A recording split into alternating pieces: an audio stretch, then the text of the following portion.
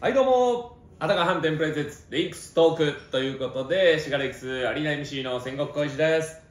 もうおなじみ滋賀レイクスのゴールドパートナーでありますあたか飯店浜大津本店とのコラボ企画ということで、毎回ですね、滋賀レイクスから選手をゲストに迎えていろんな話をですね、お届けしていますけれども、さあ今回はですね、この方にたっぷりと喋っていただきましょう。21番田原隆徳選手です。よろしくお願いします。よろしくお願いします。もう見慣れた、はい、見慣れまくったこの景色でしょ。はい、おなじみ。おなじみ、はい、よく来るんですよね。そうですね。日曜日、ホームゲーム、終わった時に、はい、もう家族でもお邪魔させていただいて、すごいお世話になりまくりっていう感じですね。ね、はい、なんか聞くところによると、本当にファンの皆さんも試合応援し終わって、はい、でこちらのお店に移動されてわっしょーいってやってる時に選手見かけてみんなびっくりするっていう、はい、なんかもうやっぱり日曜日の試合終わりはもうみんな選手が来るんだと多分思ってますね。そうだ、はい、選手は選手で美味しいもの食べに行こうかっていうので、はい、このあたか飯店さん使うし、はい、ファンのみんなはファンのみんなでここで打ち上げようかって来たら、そりゃ遭遇するわな、はい、大体時間一緒になるもんね。そうなんですよ。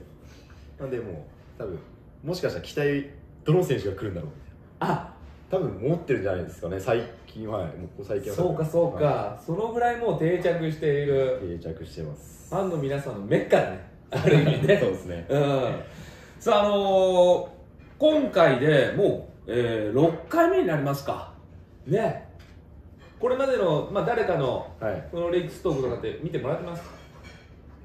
少しちょこちょこですね。そんなじっくりが見てないですけど、毎回、はい、選手の皆さんにはメニューを選んでもらって、はい、でそれを食べていただくためにファンの皆さんから集められた質問に頑張って答えてもらうっていう、はい、シンプルです。答えられなきゃメニューは減っていくっていう。ただこれまで5回か、全部選手のみんな答えてくれてますし、はい、第一も意外と自分のことさらけ出してたかな。甘いですか？あんまりね、表に見えない選手ですけど、はい、第一も出してたし、哲なんかもね、初めての恋愛トークなんかもここで繰り広げてくれてましたし、はい、マイキーもそうかな。なので第一、すいません、第一あれか、カツラなんか俺のなんか、そう第一は俺は陰キャだからと、はいはい、だからもう真逆の位置にいるような人に憧れがあるっていうので、はいはい、もう真っ先に T の名前を挙げて、はいはい、で髪型もだったらそれ T みたいな髪型にする日がいずれ来るんじゃないのっていう話はしてたんですよ。なるほど、はい、なので今日もですね、はい、いろいろとお答えいただければなと思いますので、よろしくお願いします。さあそれではあたか飯店プレゼンツレイクストーク、早速ですね T には1品目、はい、選んでいただきましょうか。はい、じゃあ最初の1品目はですね、もう決まってますので、はい、もう常連さんですから迷いがないですよ。迷いがもうないです。はい、これですね。はい、はい、エビのチリソース。エビのチリソース、はい、これ多分人気メニューだと思いますよ。エビみんな好きだしね。いやめちゃくちゃうまいです。自分中華好きなんですけど、結構本当に何回も来てるんですけど、エビのチリソースめちゃくちゃうまいです。好きです。それをもう1品目に持ってきてくれました。絶対これですよ。これはもう当然ながらね、1品目ですから食べていただきたいので、はい、質問の方もですね非常に簡単です、はい、ただでも簡単なんだけど、これだけここにやっぱり集中するのは、はい、もう一つT の代名詞なのかなと思うんですけど、はい、じゃあ、いただいていた、質問、今の髪型や髪色 T さんのイメージ通りですごく似合ってると思いますと、いうことでいただいてます、はい、まず髪型だよね、はい、プロになる前から髪型って結構いろいろ変えてたりだとかしてたの？学生時代はまず、バスケ部時代っていうのは髪型自由だったの？そうですね、自由ですし、そんなに髪色、やっぱり大学生とか高校の時は髪色とかそんなに言わなかったんですけど、ずっと黒髪で。長さは？長さも、自分なんていうんですかね、ロングって言ったらあれですけど、そんなに長い髪が似合わないんで、もう結構単発。挑戦したことないの？今までの中で一番長い時ってどのぐらいあったの？レバンガ北海道の写真を見てもらったら分かるんですけど、一回パーマかけたんですよ。ブロッコリーみたいになってすぐ出てくるんで、検索してもらってこれ見てください。はい、ブロッコリーと T がいるんだ。ブロッコティーもブロッコティーがいるんでちょっともうこれは俺の中で、まあもうちょっともうミスったなと。もうちょっとなんていうんですかね、これもは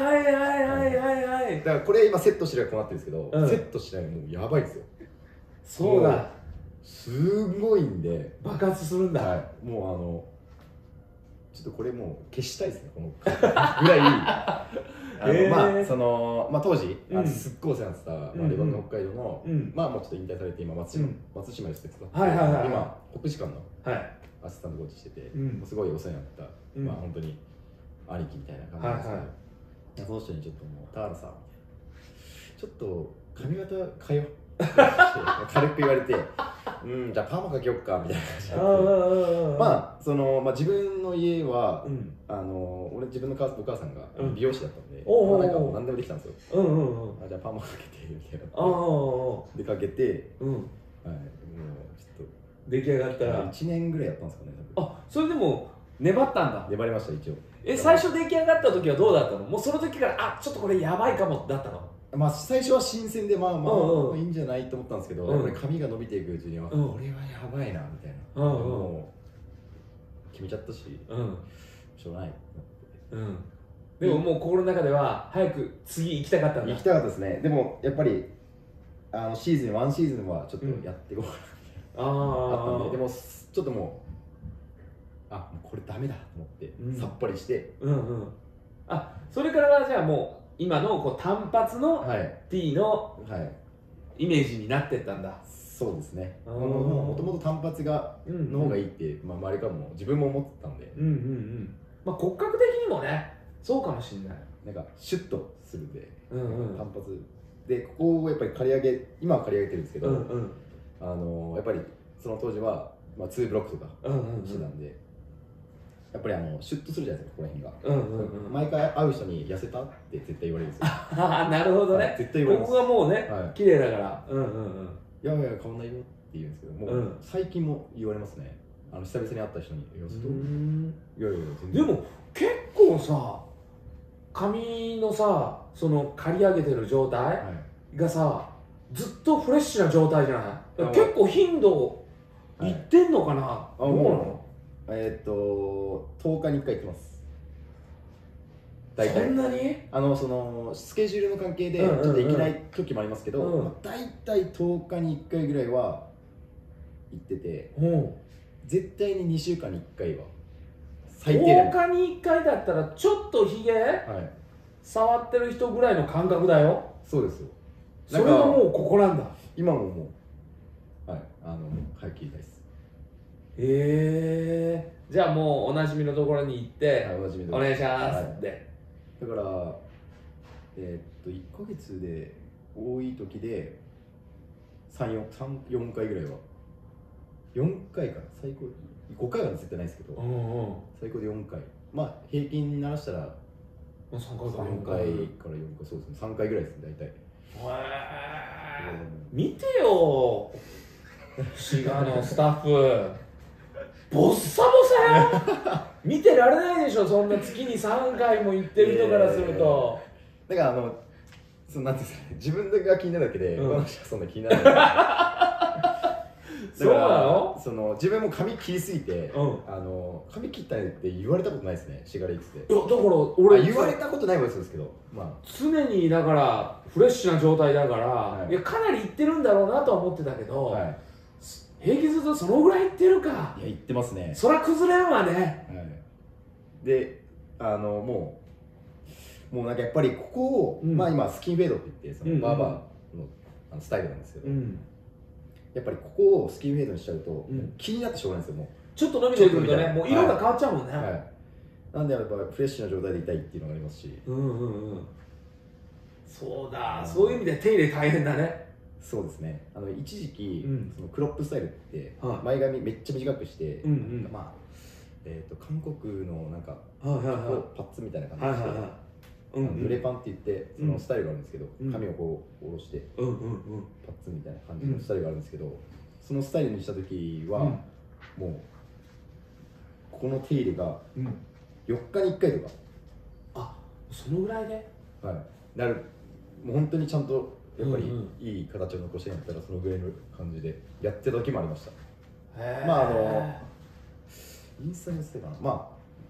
あ年に1回はやってたんですけど、今年はやってないんですよ、実は。今年はやってないんですけど。じゃあ T なんかは首から上だけの写真をさ、こう並べるだけでも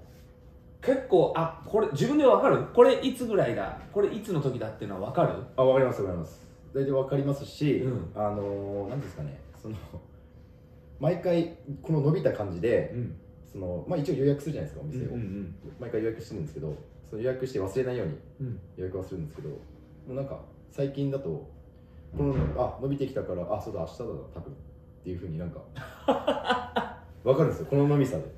スケジュール見なくても、髪の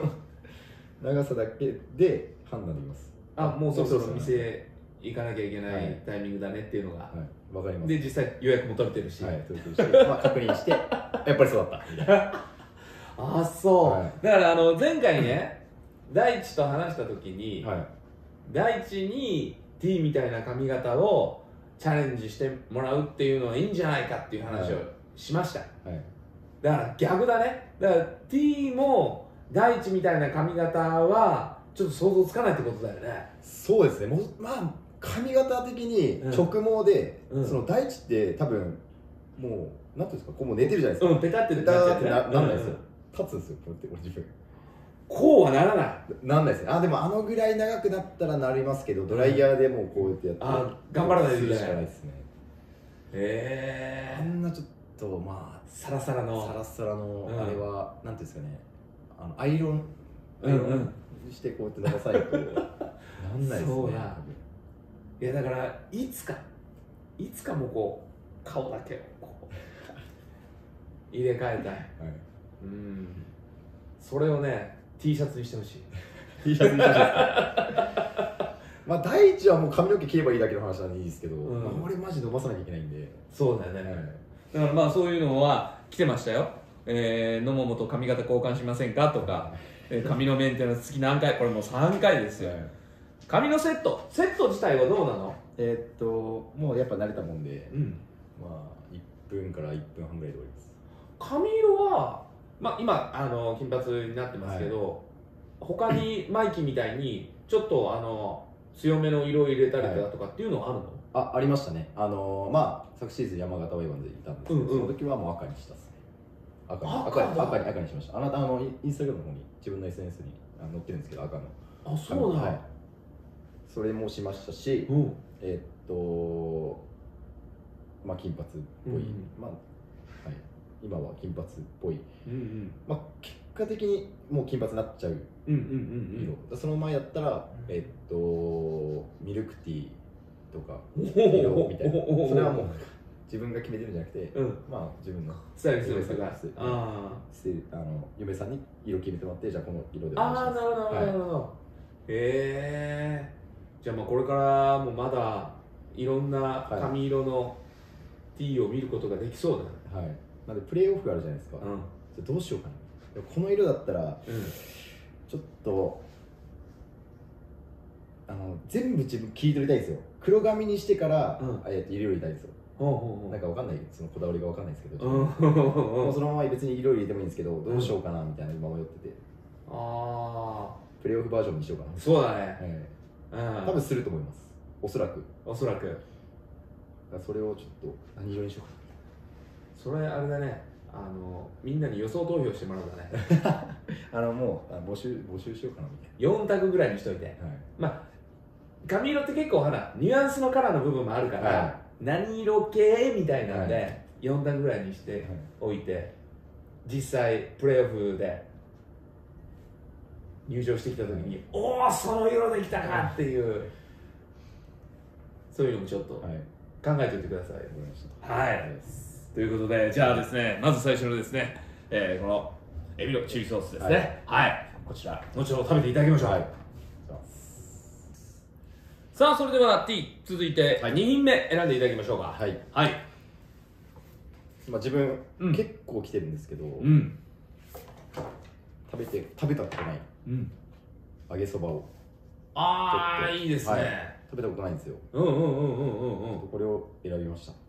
まあせっかくだからね、いつも頼んでるものだけじゃなくって、気にはなってたけど食べたことがないっていうのを選んでもらうのもいいですよね。いや、俺てっきり最初のエビのチリソースいったから、次は伊勢エビのチリソースいくからって一瞬思ってて、そっちじゃなかったんだね。そっちじゃなかったんだね。はい。じゃあ揚げそばということで、2品目選んでいただきました。で、ファンのみんなから髪型とやっぱりね、これ、これやっぱりすごい反応が来てて、ブースターやチームメイトに浸透してきてる T ポーズ、これまあどうやって生まれたのっていう、まずきっかけなんだったのっていうのが、クリームウォーカーじゃないですか、オフの、オフじゃない、シーズンオフの開幕前ですね、クリームウォークの時に、まあブースターさんの方から「シュート決まったら T してね」みたいな言われたんですよ。でそこで写真撮るときにもう T ってやったんですよ。それが始まりですね。ピンポイント、ここがきっかけなんだ。このそうです、滋賀がきっかけなんだ。滋賀がきっかけです。だからまあ以前いたチームでもしてないですし、まあ呼ばれてましたよ。 T では呼ばれてましたけど、そのポーズはないですね。そうなんだ。俺もてっきりみんな T って呼んでるから、昔からその T って呼ばれてるから、結構歴史のある由緒正しき T ポーズだと思ってたけど、いや違うんですよ実は。でもすごい思ったのが、まあ以前大阪にもレンタル席でいた時も T はなんか結構みんなで T ってやってくれてたんですよ。大阪のメンバーは、チームメイトはそのなんかノリと言いますか、やってくれてて、ティーみたいな感じでやってくれてて、で、まあレイクスさん来て、そういうふうにやってもらったから、なんかそういう関西のあるのかなみたいな。関西ノリ？なんかすごい、もしかしたら関西で合ってるのかもしれないみたいな感じになって、やっぱりその滋賀でもそういうふうに言ってくれたんで。そうか。ごめん、てっきりもうずっとあったもんだと思ってたんだけど、ファンのその呼びかけというか、その一言リクエストが今こう毎試合のようにここぞで出てくるわけだ。だからこんなに浸透っていうか、なんていうんですかね、広まるって思ってなくて。だからね、ファンのみんなもどうやって生まれましたかとか、自分で考えたんですかとか、ポーズやりだしたきっかけを教えてくださいとかっていうのは、だからいや皆さんなんですよってことなんだよね。それもう誕生地です、ここ。滋賀が、なんだったら琵琶湖岸で生まれた。そうです、琵琶湖の琵琶湖って書いてる、どこだっけ、森山じゃないかな、あそこのフリーウォークの近くで、そこで生まれたわけだよね。そこで T して生まれました。だからもうまさにみんなのこう一言で、そうです、皆さんが作り上げてくれました。そういうことだよね。いやー、ちょっとそれはびっくり。でも本人の中で、まあ試合中にやるところっていうのは、まあいつでもできないわけじゃない？そうですね。なんか、まあ最近はもう大丈夫になりましたね。もうこのくだりはもう本当にもう長いこともすごいいろんなもう本当になんかいろいろあったんですよ。T をするタイミングとか、恥ずかしさないとか、いろんなこと言われて、もうもう慣れましたし、でもT の掴むタイミングもだいぶ定まってきたんですけど、一回一時期 T やりすぎて、なんて言うんだろうな、それエナジーでやっぱりわーってなって思いっきりわーって T すると、やっぱりそれにエナジーを吸い取れるというか、疲れちゃうんですよね。次の日もうなんかみたいなが一回あって、やっぱ T にやられてるやんみたいな、この T をやることによってその T でエナジー取られてるじゃんみたいな感じになっちゃって、これ T しすぎたら疲れちゃうなってT を使うタイミングを自分の中で整理しないといけないなと思って、その試合中に多分4回ぐらいしたのかな、多分。そうですね、多分いつだっけな、愛媛戦だったかな、ちょっと忘れたんですけど、ちょっと多めにやっちゃったとかいっぱいした時にめっちゃ T してたら、多分めっちゃ疲れちゃった。T 疲れがあった。だからそれもありましたね。で最近はだからもう自分の中でのここぞっていう時に、まあもちろんねプレー続いてるからすぐに戻さなきゃいけないしっていうのもあるから、使いどころとしてはね、そうですね、絞っていかないとね。まあ一番いいのはもうこれ何回も言ってるんですけど、例えば自分が3決めて相手がタイムアウトだけもめっちゃバッてやりますし、で静岡戦のアウェーの時のブザービーターで1クォーターのリバウンド持ってきて自分がバッて決めた時にやればよかったなと思ったんですけど、やってなかったんですよ。ちょっとだからすかしてたんで、わあやべここで T やればよかったなみたいな、すかしてんじゃんめっちゃみたいな感じだって、それはそれでまた記憶に残ってんだ。残ってます、残ってます。それもやっとけばよかったなみたいな。でもアウェーだったんで、なんかアウェーの時ってそんなに本当にあんまりしないように、ホームだから思いっきりするみたいな、自分の中でもあって、まあしないことはないんですけどアウェーでも、そういうのがあるんですよ。これだからそのまあポーズとしてはこの滋賀で生まれて、でそのまあみんなからも呼ばれてるこのゴートネームでもある T っていうのは、これはいつ？自分が北海道、特別指定で北海道入った時に、まあそのコーチが今水野浩太さんっていうその群馬のコーチやってるんですけども、自分田原隆徳で T で T じゃないですか。だからなんかニックネームみたいなのないかなみたいな感じで、じゃあ T でいいんじゃないみたいな感じで言ってくれたのかなと思う。多分まあそれがちゃんとした感じではないかもしれないですけど、きっかけはそこだ。きっかけは多分そこだと思います。なのでそこで T って言ってくれて、その周りの人もみんな T っていう。そうか。結構でもバスケットってそうやってこうイニシャルをそのまま取って呼ぶっていうのって結構あるよね。ありますね。大体あります。なんでまあ結構外国籍の選手とかも多いですし、そうだよね。JB とかもそうですし、まあ自分も T で TT よりやっぱ T の方がいいわな。なんか TT で T じゃないですか。だからそれでも言ってますいつも。そうか。TT でもうつなげて T。じゃあもうこの T のポーズもそうだし、その T という呼び名も、だからプロになって全部できたもんなんだ。そうです。プロになってできましたね。それまではもう普通に田原とか、まあ下の名前とかで呼ばれましたけど。そうだ。だから T ポーズはまだちょっと湯気出てるんだよね。誕生から。いやそうです。シーズンだって終わってないもんね。終わってないです。ああそうだ。いやそう T 初年度なんですよ今。T 初年度です。T 初年度だね。T ポーズ初年度。T 元年だね。T 元年です。はい、ということでですね、2品目揚げそば、この後食べていただきたいと思います。さあもう話尽きないですけれども、3品目いきましょうか。自分本当に辛いもの好きなんですよ。好きそうやわ。めっちゃ辛いの好きで、これですね、激辛麻婆豆腐。来ました。ちなみにみんなが辛いって言ってるものを T が食べるとそんなにだなっていう感じはあるの？まあ辛さに強いわけではないんですけど、辛いものがなんか好きなんですよ。なんか好きなんですよ。でめっちゃ辛いものを食べるとまあめっちゃ辛ってなるんですけど、なんか好きなんですよね。それがこれっていうのになるんだ。まあ辛みでもほらいろんなタイプの辛みがあるじゃない。まあわさびも一応辛いだし、からしもそうだし、あとまあその調味料的な辛さもあるだろうけど、唐辛子の辛さが一番いいの？そうですね。でもなんか痛い辛さとかあるじゃないですか。めっちゃうわって、それはあんまり好きじゃないんですけど、それが程よい感じで、まあ美味しい辛さというかなんていうか。わかるわかる。もうただただ辛さに特化したもんじゃなくって、料理としてマッチングした、こういうなんていうの辛そうなやつだったらもう全然ウェルカム。なのでもうめちゃくちゃ好きですね。でも T なんかはお子さんもいるから、家で辛いの食べるっていうこと難しいんじゃないの？ないですね。キムチぐらいですね。自分でキムチは別で僕ですけど、カレーとかも全部甘口じゃないですか。甘口なんですよ。子供がそうだよね。辛いもん苦手っていうかまあ多分小さいうちは無理させないっていうのもあるだろうしね。なので特に多分上の子も辛いのが多分好きじゃないですし、多分食べないんですけど。そうか。じゃあそういう辛いものを食べる時っていうのは、そのお子さんがいない家族とのディナーというよりは、食事よりはチームメイトだったり、との時に唯一食べれるぐらいか。そうですね、遠征先とか、みんなでディナー食べる時、ホテルで食べる食事とか。T 以外に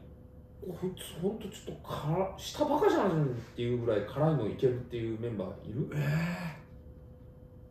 たまにいるじゃない、なんかまだ足すのそれっていう。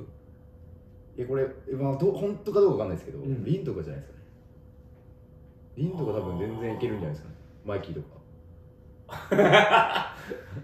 あそこの軍団。あそこの軍団あたりいける。そうだね。なんか舌通さずに飲んでそうだもんね。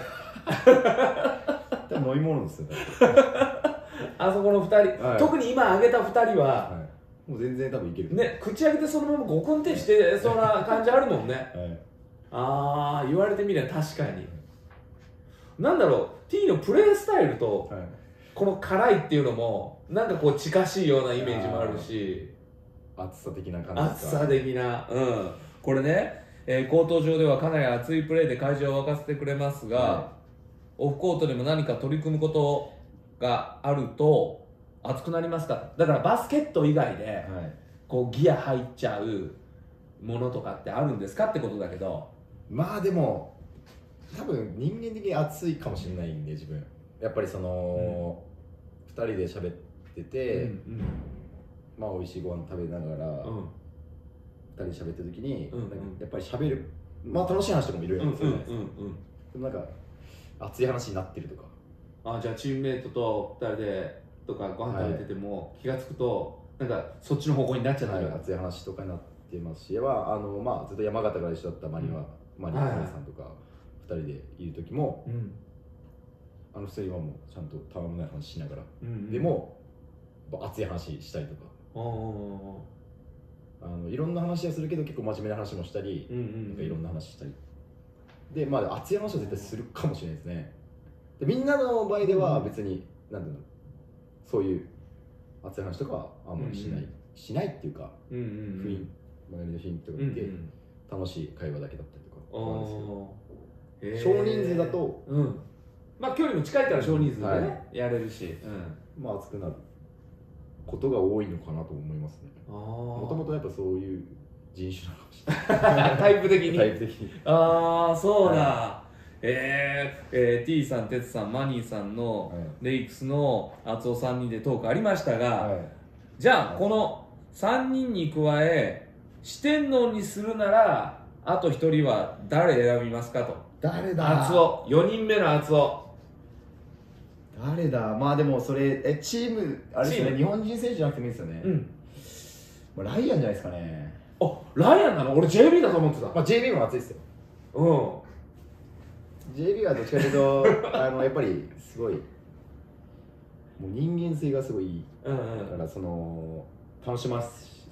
たりとか、自分のエンターテイナーだよね。そうですね、エンターテイナーっていうのもありますし、すごい真面目な部分だったりもありますけど、ライアンも結構熱いですよ。そうだ。だから熱さゆえにちょっと落ち込むこともありますし、そういう意味でのアップダウンもあるんだ。だからまあなんだ奈良戦の2戦目とかいろいろ言ってたじゃないですか。その時とかもいや T のエナジー最高だったよみたいな、終わりですよ、試合終わりの頃からで MVP 最高のダンクやばかったねみたいな話して、ハグしてバーンってハグしてお疲れみたいなっていうのもありましたし、だからまあやっぱりその熱さはあるんじゃないですかね。じゃあ最近の話ですけど、本当に我々から見えてる面じゃない部分じゃない？そうですね、多分ね。俺てっきり JB 言うんだと思ってた。JB も熱いですよ。やっぱり熱いですし、やっぱり本当に勝ちたいっていう熱さもありますけど、実はライアンも熱い。熱いんだね。まあブロックも熱いですよ、やっぱり。冷静じゃないですか。でもここはすごいやっぱり負けず嫌いというか、やっぱなんかその持ってるものがありますし、ブロックもすごい外国籍でみんな仲いいんですけど、でもその中でもやっぱりライアンはまだ若いってもありますし、結構やっぱ貪欲に。いや確かになんだろ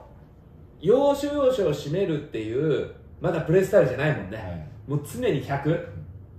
ていうのは今挙げてくれた外国籍選手の中ではライアンが常に100なんだろうなっていうのは、ファウルの仕方とか見てるもん、そうですね、ちょっと行き過ぎちゃう部分もあるけど、やっぱりあれが彼のスタイルだもんね。自分が、コートで、一回言ったことあって、自分が先頭で、ポイントガードつくじゃないですか、一番前でつくから、一回俺のエナジー見てもうそのを引きずりづけみたいな感じのことを言ったことがあって、そういうのでなんて言うんだろうな、ライアンもそれなりにやっぱり頑張るじゃないですか、俺負けてられないじゃないですけど、やっぱチームのためにでああいうふうに言った時にやっぱ熱さが伝わったんじゃないかなって思いますし、ライアンもやっぱりもう今ちょっと話すとめっちゃ熱いんで。そうか、だから T いてライアンいてっていう時のそのコート上の温度っていうのは、実はかなり熱いコート上になってるってことだよね、でそこにJB もいようもんならってことか。そうです、熱々だ。熱々で今もう第一怪我してますけど復帰して、第一来たらもうやばいんじゃないですか。そうだね、心配なのはファウルトラブルだけだ。そうっすもうみんなガツっていくから、そこはもうなんかやっぱり分かって、俺ねこれちょっと一歩引いたところで見せてもらってるでしょ、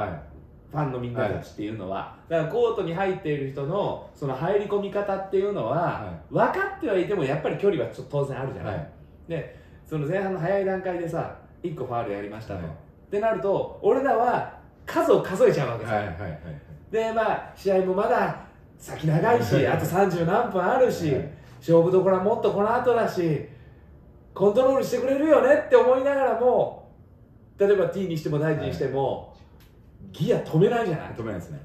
そこはもう違うんだ。そうですね、エナジー部分でそこでそれを、自分なんか思ってるのは、ガード陣も多いじゃないですか。そこでやっぱりそれをね、自分の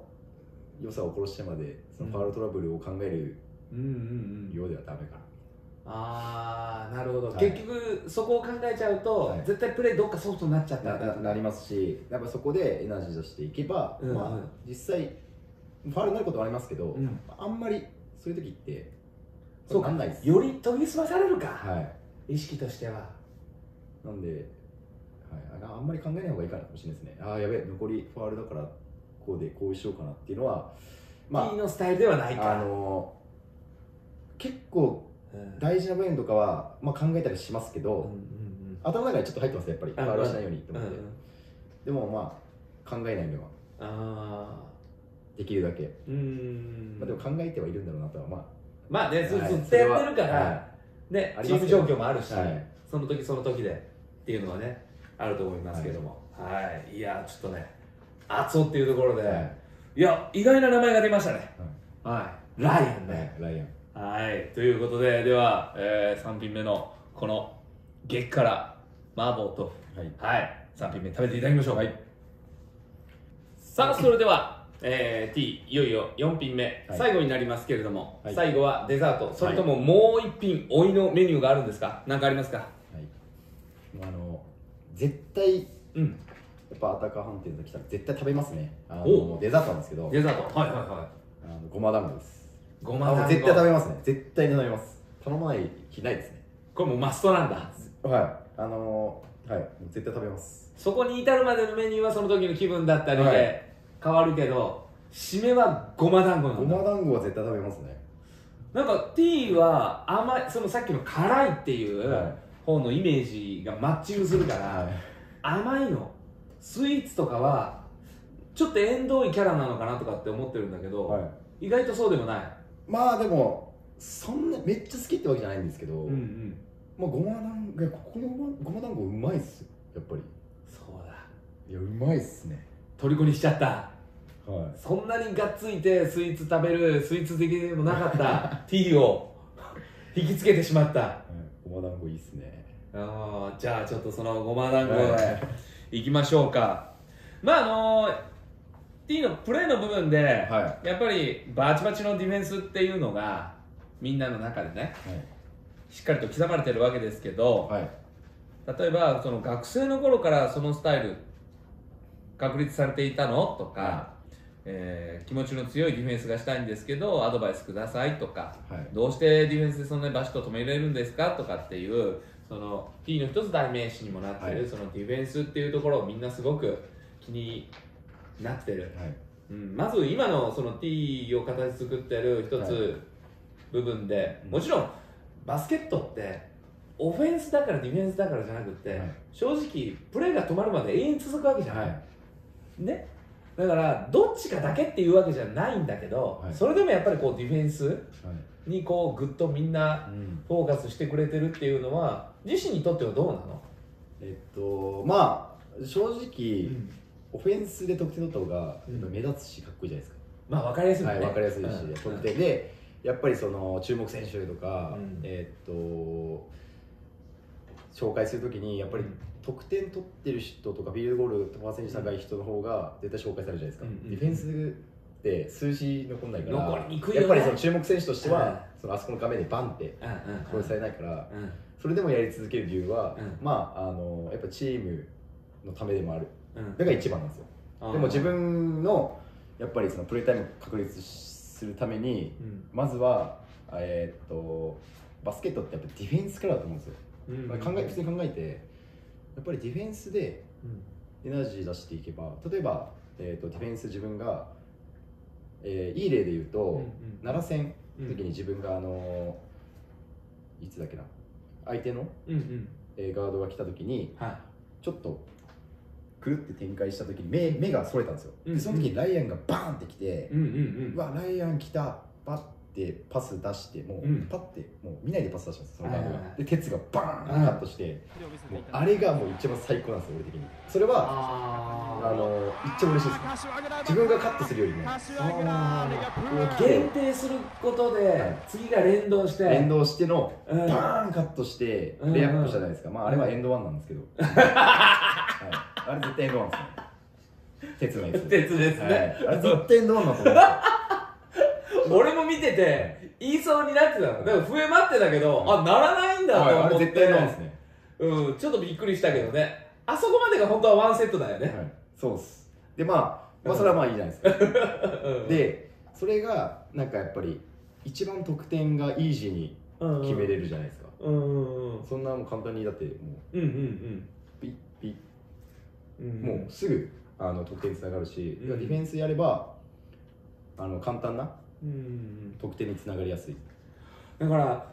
今の話で言うとスタートはそのディフェンスからこう入ってきてる、でも結局得点決まるまでプレーは止まってないわけだから、そこが視点になって結果的にプラスで2点っていうことだもんね。そうなんですよ。なのでやっぱりチームも盛り上がりますし、そのベンチとかその会場とかもめっちゃ盛り上がるじゃないですか。だからみんなもうプラスになるから、俺的にはめっちゃいいんですよ。それがチーム滋賀レイクスの本当にやりたいディフェンス。そうか、誰かのスティールの数字に残るじゃなくって、チームが全員こう共通の意識持って関与したところでプレーを止めることができれば、もう御の字なんだ。いやもうそれがいいですね。プラスそこからやっぱりまたよしやるぞって気持ちになるんですよ。これはエナジーが注入されるんですよ。それで俺はでそういうふうにまたガツガツいって、やっぱりそういうふうにやっていくと、最終的にやっぱりそういうことって自分に巡って持ってくるんですよ。いいリズムがまた自分になってくるわけだ。その時にまあスリーポイントだったりドライブだったりパスだったりが光れば、またもうエナジーがバッてきてシャーってなるんですよ。好循環なんですよね。そういうことか。でもやっぱディフェンスって本当にもうなんていうのかな、忍耐みたいな感じなんですよ。やっぱりその結果的にカットはできないし、スティールもないけど、でもそれをずっと続けることによって終盤の4クォーターの相手の体力とか集中力を削れれば、そこに繋がるから、なんだろうな、目に見えないんですよ本当に。目に見えない。周りも結果的にシュートが落ちててパーセンテージ落ちてるよね、で試合終わったら4クォーターのパーセンテージめっちゃ低くねっていう感じだったのは、そのディフェンスが最後効いてきたからっていうのが俺の中ではあってて、そこに至るまで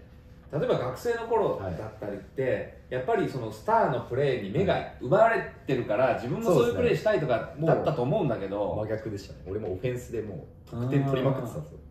それがそのなんていうの、これだっていう今のそのスタイルに行き着くきっかけはじゃあ何だった？まあきっかけはその北海道、本当のきっかけは北海道の時にいた同期が、俺と、関野浩平と川辺良平っていうんですけど、それが3人同時で特別して入ってたんですよ。でその関野、めっちゃ仲いいんですけど、北海道出身選手でがディフェンスなんですよね。結構ディフェンスを、そうだね、ディフェンスみたいな感じで、それをずっと見てきてて、ディフェンスでも自分もその時はなんかどっちつかずっていうか、でもスリーポイントめっちゃ自信あったんで、それは磨いていこうみたいな感じだったんですけど、中途半端じゃなんか中途半端だったんで、その時にディフェンスっていうふうにもう振り切ってまずチームの状況とか見ながら、だから昨シーズン山形だったらここまでディフェンスはあんまりしてなかったですね。オフェンスちょっとガードも少なかったってのもありますし、で今滋賀レイクスに来てガードもめっちゃ多いんで、得点取れる選手もやっぱりいるし、スター選手もいるから、じゃあ自分が今内向で何できるかってなったら、ディフェンスとかスリーポイン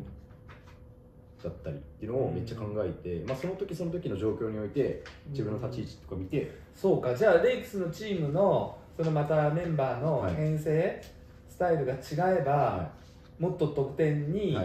フォーカスした T がいたかもしれないってことか。そうかもしれないですし、でも自分の基本的なスタイルはもうあんまり変わらないんですけど、ディフェンスからっていう。そうだ、じゃあもうプロに入った時に一つ自分の強みを伸ばしていくっていうところで、そのスリーもそうだけどディフェンスの部分もこれ大事になってくるなっていうのが、そうです。だからその途中出場とか、スタートで最近は出させてもらったりとかもしてるんですけど、スタートでも途中出場でももう変わらない、やることはなんか、いや途中出場だから足動かないとかじゃなくて、あんまり関係なくて、もう出たらもうみんなと同じじゃないですか、関係ないんだよ、プロなんで。だからその時にもういろんなことを考えてたら何もできなくなっちゃうんで、じゃあ何か一つ絞ろうってなった時に、もうディフェンスだけをまず集中する。でそうすればリズムができてくるんですよ、めちゃくちゃ。チームの中でのリズムはそっちなんだね。例えばルーズボールもそうですよ。ルーズボールとかリバウンドで取れないけどチップして自分たちの味方もそうですし、ルーズボールで例えば相手の足にバン立てて自分たちボールするとか、そういう細かいこととか、ダイブとかもそうですけど、なんかあんまり意味のないダイブとかもします。エナジーつけるために、自分の勢いつけるためにナイスエナジーとか、そのスタイルを見てチームメイトが鼓舞される部分もあるしね。そうであってほしいですけどね。そういうふうにもう自分してますし、それを見て、もう T あんだけ頑張ってんだから俺らも頑張らなきゃいけないっていうのを、そういうふうになってもらえるようにやってますし、だから変な話、こいつほんま点取んのうまいなっていう選手って、上に行けば行くほど、どんだけシュート練習しても、こりゃちょっと超えれんかなっていう壁って絶対あるじゃない、壁のような選手、でこれはもう多分やってればみんな分かることなんだけど、だってみんなと同じように山ほどシュート打ってきたし、なんだったらそのシュートがうまいって言われる選手よりも取り組み姿勢とかもっとすごくても、でも点取れるやつ取れちゃうっていうさ、なんかこうっていうのはあるけど、ディフェンスは嘘つかないもんね。ディフェンスはもうそうですね。ディフェンスはもう気持ちなんですよね。やっぱりディフェンスってやっぱりもう気持ちで、やっぱりやるかやらないかだと思うんで、多分みんなできると思うんですけど、やっぱりなんか人間ってちょっとやっぱり甘いんですよ。やっぱり人間の特性として多分甘い部分が絶対あるんで、そこをやっぱりもう辛いの好きじゃないじゃないですか。根本的になんかいろんなこともそうですけど、疲れるのもやっぱりしんどくなってきたな。って休んだりとかあるんですけど、もうそれをもう押し殺して行くわけね。行くですね。忍耐みたいな感じです。でそれで自分がやってきて、相手がやっぱりそのなんていうんですか、集中力切れたりとか、もう本当に目に見えないんですけど、そこで貢献していってパッて蓋開けてみたら勝ってる。それが T のこのチームに対するこう貢献の仕方だし、T のもう一つ T としてのあり方みたいな、そうですね。だからもうみんなもバスケットシュートだけじゃなくってシュートに至るその過程としてのこのディフェンスっていうのがいかに大事かっていうのを、今バスケットやってる人たちは意識してもらうとよりいいかもしれない。もう本当にね、悲しいけどね、シュートうまいやつはどうやったらそんなシュート打てるのって打っちゃうんだもんね、でもディフェンスから自分でリズムを作ることによって自分のありたい方向には持っていけるから、そのあたりをぜひちょっと参考にね、T のプレーなんかもね注目してもらいたいと思います。じゃあもうごま団子も、今日は食べていただきましょう。さあ、それではですね、メニューの方が熱々の状態で、到着しましたので食べていただきましょう。お待ちください。ありがとうございます。お待たせしました。激辛麻婆豆腐です。激辛やん。辛いものを熱々で食べると一番辛くなるからね。これもう汗すごいな、もう超グツグツしてます。エビのチリソースです。揚げそばです。そしてごま団子。これ見た時にも T の色だわ。この赤みといいね。じゃあもう好きな順番でお好きに食べていただいて結構ですので、いただきます。じゃあまずは揚げそば初めて食べます。そうか、そうだ言ってたね。いただきます。もういっちゃっていいですか？具ががっつり上を覆い尽くすようになんだ。いただきます。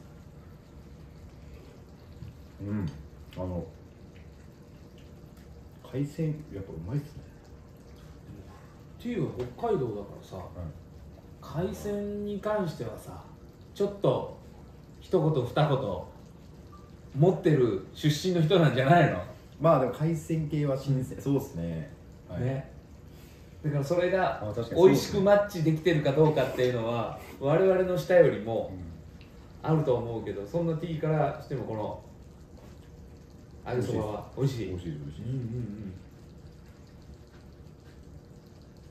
たこのうずらの卵がね、いいアクセントになるんですよ。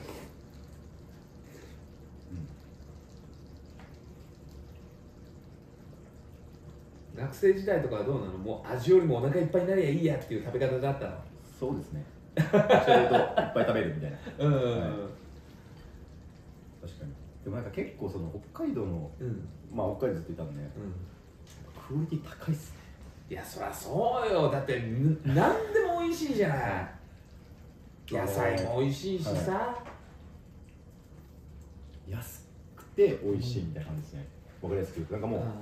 低コストでも美味しいですし、そんなにやっぱり高い。だからさ、それこそあたか飯店さんもさ、べらぼうに高く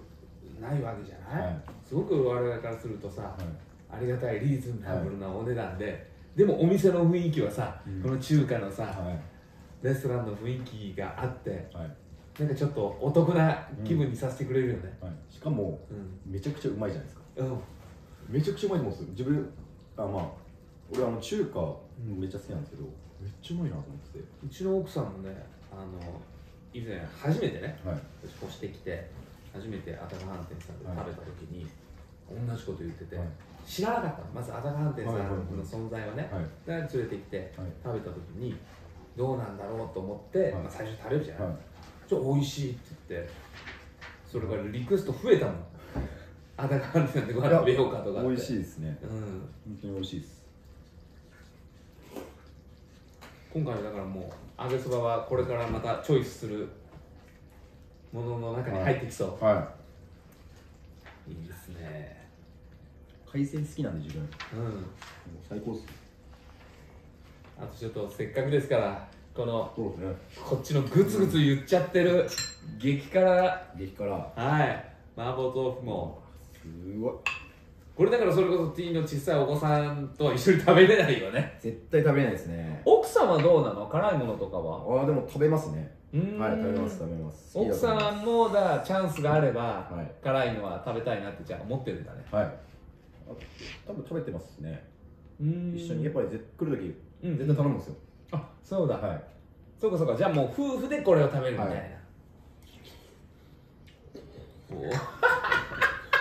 アップ。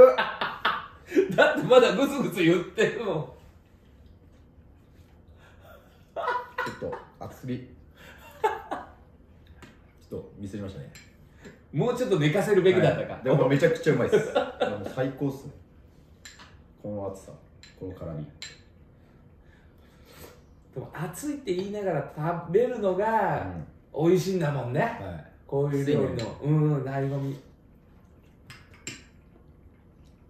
いいですね。やっぱりこの辛さがもうなんだろう、もうめっちゃちょうどいいんですよ。そのちょうどいいっていうか、うまさが引き立つ辛さで、この麻婆豆腐マジでやばいです。うまいです。今まで食べた中でももうトップ。これさ、例えばね、まあもちろんコンディショニングはあるんだろうけど、試合前とかにこのぐらいのね辛みスイッチ入れてくれるもの食べて試合に向かったらいつもより一歩出るのが早くなったりとかっていう気持ちにはならないの？でも考えることありますね。確かに食でプッシュじゃないけどさ、でもまあそのやっぱり食で美味しいもの食べてよっしゃ頑張ろうっていうのはありますけど、確かにその考え、その辛さとか自分はね、それ考えたことなかったですね。確かにそうか。でもやっぱり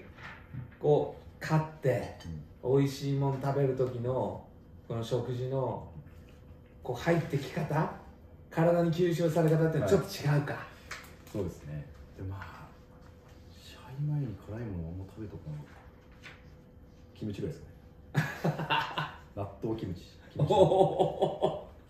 納豆キムチ、いいね。じゃあエビのチリソースもう一口いただいていいですか？それ一言感想もらったら、あとはもうごま団子以外はフリーで最後まで食べきちゃっていただいて。いただきます。エビチリですね。もうおなじみの。もうこのエビのプリプリ具合、この味付けがマジで本当にうまい。これね、お皿に乗ってるやつで見ると結構量あるかなって思うんだけど、食べ出すとあっという間になくなるよね。あっという間ですね。うまいです。本当にうまい。ね、美味しいです。もう絶対頼みます。絶対頼みます。うちも俺実はそんなにエビってがっついて食べるタイプじゃないんだけど、なんか気がついたらついついこう手伸びてたしね。でまあ奥さんとかも大好きだから、こちらはあっという間になくなったね。エビも大好きなんですよ。で、息子もエビ大好きなんで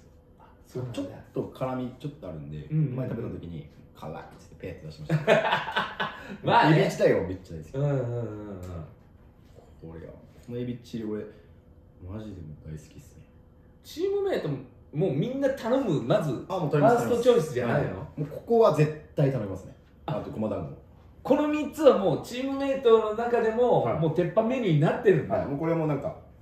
お昼とかも一緒に食べたりするんですけど、これ多分3、4人前ぐらい頼んで、これもう誰かが食べるでしょみたいな感じなので、みんなでこう取り分けてもうエビチリでも2、3人前ぐらい頼んで。そうだ、実はチームメイトの鉄板メニューでもあるものが、今回はこうやって並んでたわけね。